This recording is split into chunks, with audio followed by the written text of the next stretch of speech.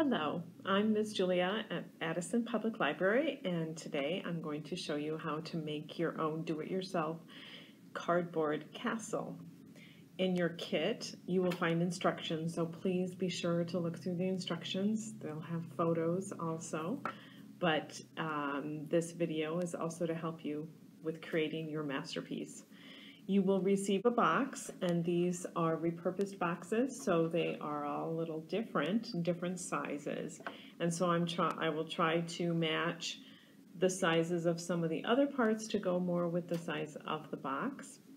But let's talk first in general about castles and what are the features of a castle that we want to have in our castle. So I use this die cut of a castle just to show you the basic outline. And castles have walls and towers, and in particular we're going to be using the walls will be represented with boxes, and then the towers with these paper tubes, both toilet paper tubes and paper towel tubes. You can see that the tubes that become towers also have roofs on them. So I'll talk to you about how to do that.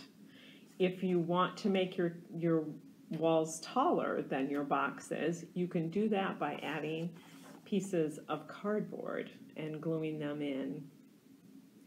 You will also be provided with paint, which is something you will be able to add on your castle if you feel that you want it to be the gray color. I'm giving you a container of paint so that you can do that also. Some of the towers have been pre-painted. So, starting with the box, I'm going to tell you about how to make towers. And here's my box, and in order to cut the tower, cut the tube to fit onto the corner of the box to become a tower, I need to mark a little bit with pencil right there and hold it also on the other side. And then I need to mark the width, so how high to cut that so that I know how high it goes without going too high. And then here's the other side. So up to the height of it. So there you can see I have 2 marks in pencil, and that's what I'm going to cut out. And I do 2 cuts really close to each other. You see? They're really very small, but that allows the width of the box. So you will have these paper tubes, which you can then cut. So there are 2 cuts into this paper tube, and watch. I will place it like this, and it fits there, see, and creates the tower. So I have more of these that I've created that are already pre-cut, and I'm placing them in the 4 corners of my box. If you want to have a larger castle, you can get another box. You could create a bigger castle even that has maybe 2 more towers, just as you like. You can add to that. So then the roofs of the castle, they need to be created. And look, here is an example of a roof. I'm going to place it over here on my tower. And I'll show you how we make those. So you will receive these blue pieces of paper that are circles. And then you want to cut first straight to the very middle, just the middle, don't go past. And then you want to take a pie wedge out. That allows you to create the 3-dimensional effect of a cone, because this is called a cone. So now I have this opening, and then I just put it together so that there's an overlap of the papers, and I get my glue stick or glue, and then I put them together like this, like so, right there. There you go. Now, if it's not holding on well enough, get a paper clip, attach the paper clip, and then it will leave it to dry for, 10-15 minutes, and then you can put your tower on and have their roofs on them. And then let's talk about the inside of the castle where the people live. Inside the castle, if you would like, you can add the places where people live inside the castle. So the main building inside of a castle where the Lord lives with his family is called the keep. And that often has a banquet hall. So depending on the size of your box, you might, if you have a bigger box, you might receive an empty tissue box to use as the keep. And also smaller ones. Here's some examples of boxes that you'll receive that you can consider buildings inside.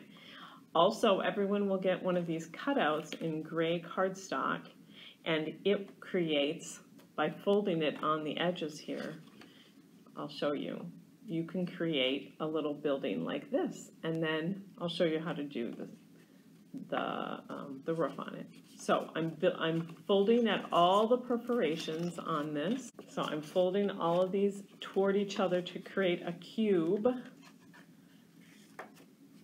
And there's the lid. There's the bottom. Folding in all of these sections here.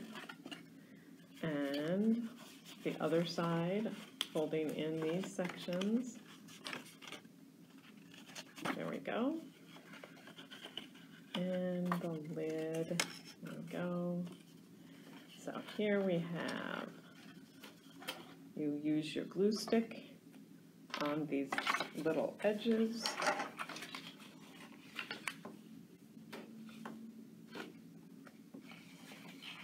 So I put glue on all these small rectangular pieces. So I put glue on all these bits that I folded in, and then I attach to the pieces of paper to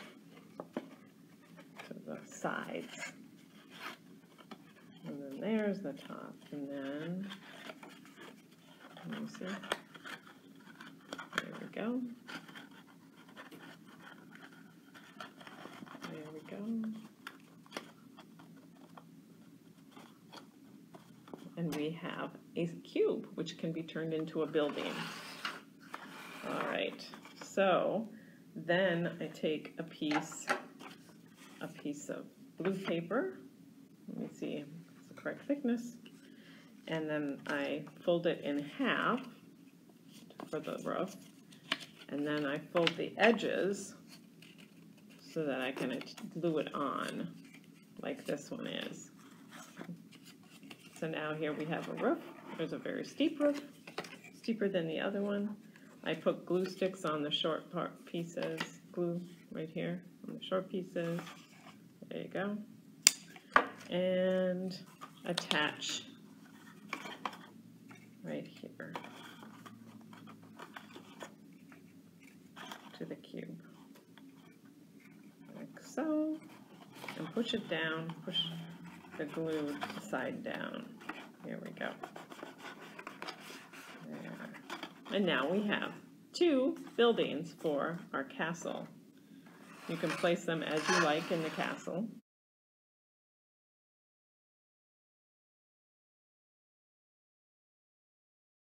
We want to talk about more things we can put in the castle to make it more interesting for playing. So you have your castle with the 4 towers, and you've made the roofs for the 4 towers. And you'll also find in your kit a piece of foam, and you can cut it like I have done. As you can see, I've cut it to fit the box, and I've also cut the corners a bit so that the tower, if they fit around the tower. So I'm going to put that inside the box like this. So here's the castle with the foam that represents grass, and then you can put your buildings inside like we created.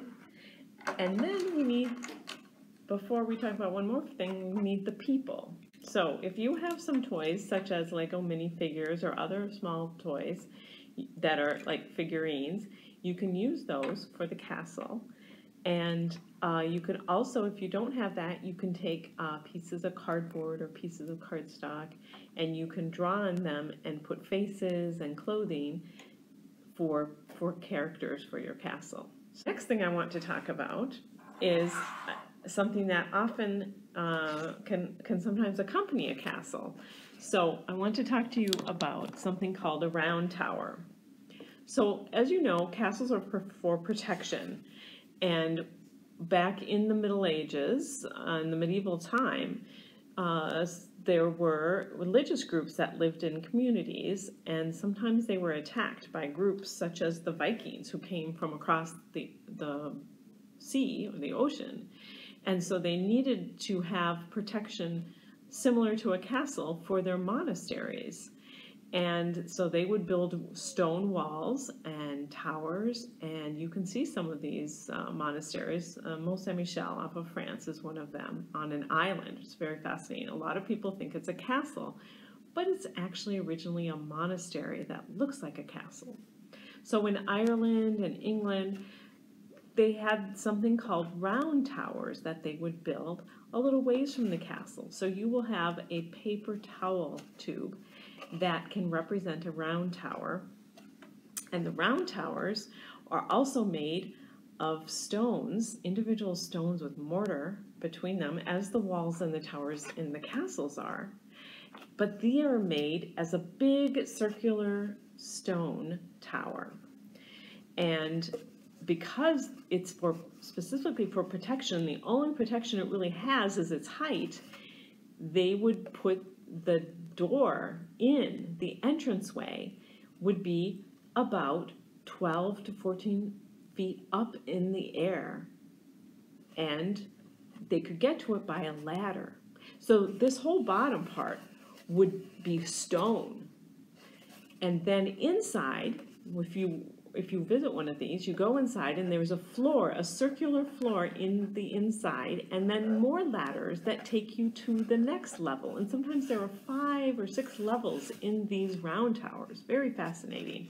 And they also have their roofs on the top, like similar to the towers on the castle here.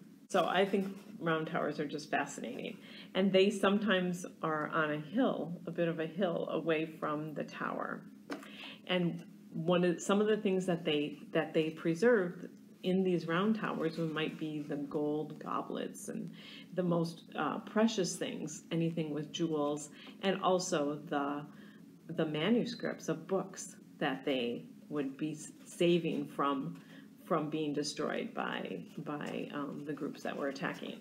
So there is our round tower. All right. So remember that if you would like, can use the paint that I'm going to put in the kit, the gray paint, to paint and allow it to dry your castle.